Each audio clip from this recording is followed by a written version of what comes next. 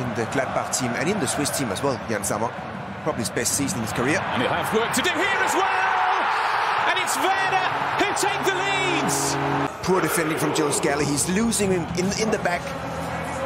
But this is a perfect balance. Almost abandon going forward, and here they come again. It's Romano Schmid on and into the area, and there's the second already. This is Ducksch to give chase. He's got goal side as well. Still Marvin Ducksch. Füllkrug's in support. Oh, it's turning into a rout already. Still Werder in possession. Oh, Bensebaini's turned it past Sommer. An own goal. Now Marcus Thuram on and bearing down on goal. Marcus Thuram pulls one back for Mönchengladbach. And here they come with Jens Steyer. The ball's still alive in the Werder box!